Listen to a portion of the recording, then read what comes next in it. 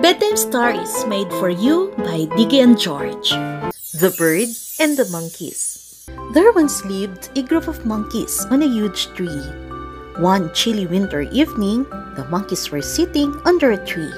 "Bruh, it's so cold," one of the monkeys cried. In a couple of minutes, a monkey noticed a glowworm going past. It was actually a firefly. He thought that it was a spark of fire. All of them were convinced that it was a spark of fire, and so they decided to put the firefly under a pile of leaves. One of them said, "We will soon have a big blazing fire to keep ourselves warm." Then they started huffing the firefly so that the leaves could catch fire. As they were huffing, a bird passed by. She said, "You are making a mistake, dear friends.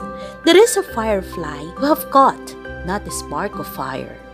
We should ignore her. Let us focus on blowing on the leaves. They will catch fire faster than that way," said one of the monkeys.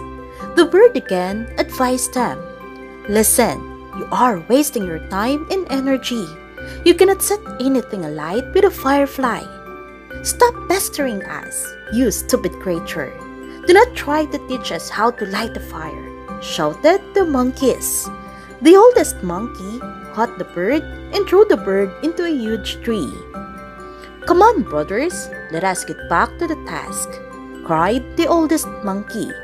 They started huffing again, but the fire never lit from the firefly.